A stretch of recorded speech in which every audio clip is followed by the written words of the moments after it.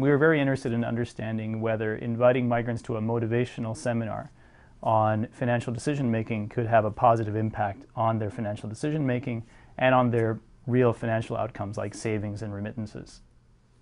We conducted a study among Indian migrants in Qatar, in Doha, the capital city of Qatar.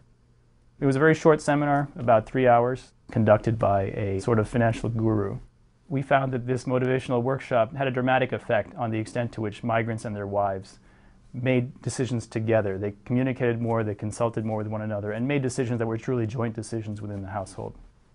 In addition, we found that for an important subset of these migrants who were not saving very much initially, the motivational seminar actually did lead them to save more and to send more money back home to their wives.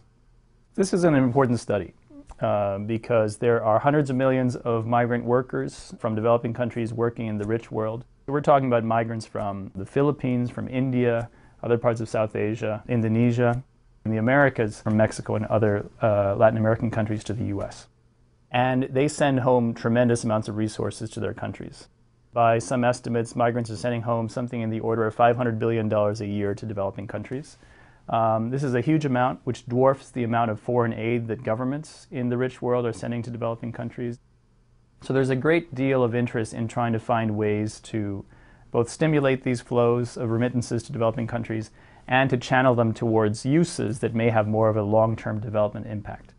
The world needs more studies like this, all oriented towards trying to understand how transnational households make financial decisions and how we can encourage these families to use the new resources that are coming in because of migration in ways that will enhance their long-run economic prospects.